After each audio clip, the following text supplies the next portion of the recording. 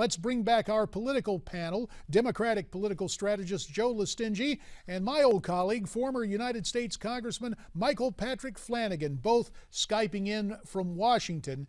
Joe, was Vice President Biden, was that a tacit admission that his boss's policies have failed the middle class? I don't think so at all. I think what he's talking about is the fact that people have been looking to Washington for leadership for a while, especially in Congress, and all we've seen are shutdowns and failed bills and immigration bills not going anywhere and gridlock. It's sad because I think the president wants to say it, but he knows it's bad for some reason to say that compromise is a bad word all of a sudden in this town and around this country, and that's a problem. And I think when he was referring to the middle class still in trouble, I think when we look at the future of this country, that's what he's referring to. I mean, these elections will make a difference for the future of this country. And he's saying, hey, look, the economy's headed in the right direction, but we're not out of trouble yet. And let's not go back to those policies. All right, we let you get that in. But the other thing going on, sometimes it's not the real issues, it's personal foibles. The chicken, for example, Bruce Braley suing one of his neighbors. He brought it up. It's created some problems. There's a chicken ad. Want to take a look at it and want to get your comments, Michael Patrick Flanagan. Let's roll the ad. Dude, they left the gate open. Let's go for a walk. No way. Last time we did that, we almost got sued. What are you talking about? Well, remember when we were chilling down by Bruce Braley's vacation home? Yeah, down by the lake. The guy running for senator. Yeah, he threatened to sue over that. Because we walked on his property? Uh-huh. He wants to be an Iowa senator, and he threatens to sue over us, over chickens. It's not very neighborly. It's not very Iowa. So, Michael, do you think humor is going to work? Will that make the difference for Joni Ernst against Bruce Braley? Humor always works if it's effective and it's thoughtful. The people who live near oceans fail to understand the Midwest. And in the Midwest, saying you're not of Iowa and you can make it stick is a powerful accusation. I think it's going to be a very close race in Iowa, and something like this might turn out to be the difference. I think it's an effective ad.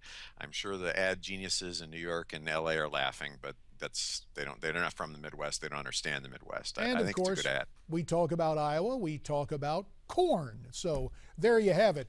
Michael Patrick Flanagan, Joe Lestingi, gentlemen, we thank you for your differing points of view and hope to have you back in the days that remain before the midterms. What, just 7 days away? Thanks very much. Speaking of the midterms, our Newsmax election team continues to look at some key races. This hour, we take a look at the campaign for the Senate in Kansas. Incumbent Pat Roberts against so-called independent Greg Orman.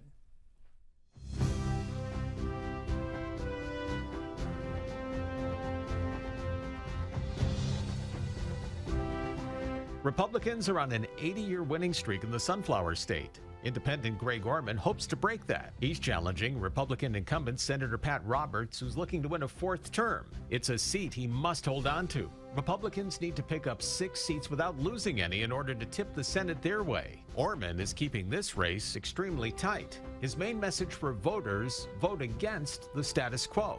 If polls are any indicator, that message is hitting home. In a recent Remington Research Group survey, voters gave incumbent Roberts a 48% unfavorable rating. Orman's was 40%. Political analysts say Congress's low approval rating and Roberts' tenure are working against him.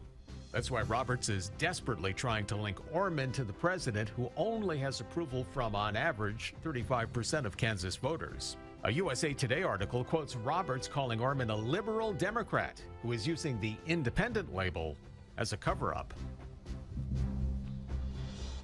Former GOP presidential nominee Mitt Romney was in Kansas yesterday in an effort to bolster Pat Roberts' campaign, appearing there with the incumbent in the Sunflower State. For the latest, go to our parent website, Newsmax.com, as we continue our countdown to the midterms. And be sure to join us right here on Newsmax TV Election Night for special live coverage of the midterms You Decide 2014.